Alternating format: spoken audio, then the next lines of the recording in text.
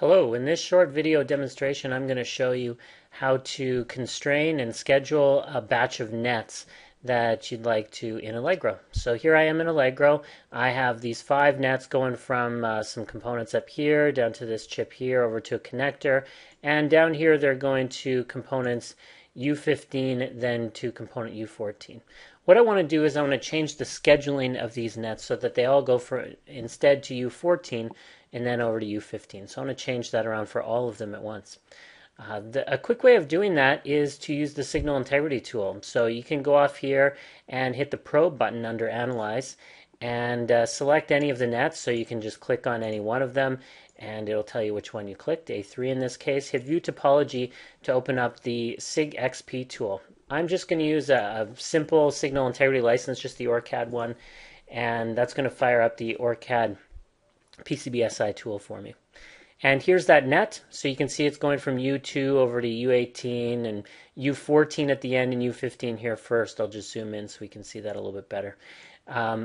What I'd like to do is I'd like to change the order of these two nets. So I'd like U14 to come first and U15 next. So let's change those connections around. So U14 first and U15 after this little transmission line. So change your order of your nets. I've now made a scheduling change to my nets very, very simply. I can also add other constraints if I want to. So if I want to go here to constraints, I can add some other constraints like propagation delay. I can say from U2 to U15, I want to have a length rule saying that it has to go from 2,000 to 3,000 mils.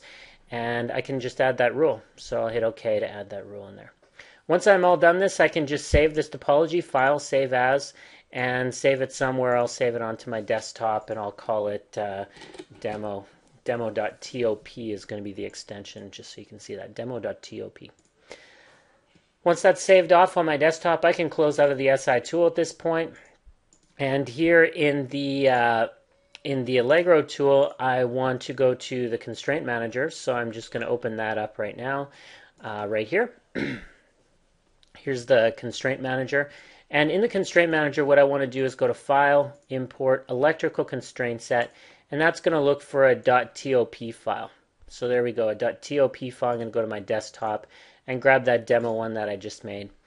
And what that's going to do is it's going to make a constraint file for me right here. So I have that demo file that I just made. Its scheduling is based on a template, and it also has some propagation rules. So U2 to U15 is 2 to 3,000. That all came from the signal integrity tool. I now want to apply it to a bunch of nets that I have, so I can click down here in nets, and you can see here that the nets that I've shown have this pink arrow here, and for those nets I want to apply the constraint set rule demo that I just made. So their scheduling is now based on a template, and if I go back to the board, I can see right away that the scheduling has changed. So now the wires are coming over U14 and then back to U15. So you can see that that has changed around, and the scheduling is now updated. We should also be able to see the propagation delay rules as well. So you can see, I should have some here. There we go. So U2 to U15 is 2,000 to 3,000. And notice that it does keep track of the pins for us. So A3 is U2 52 to U15 pin 8. And it's keeping track of that. The rule remains the same.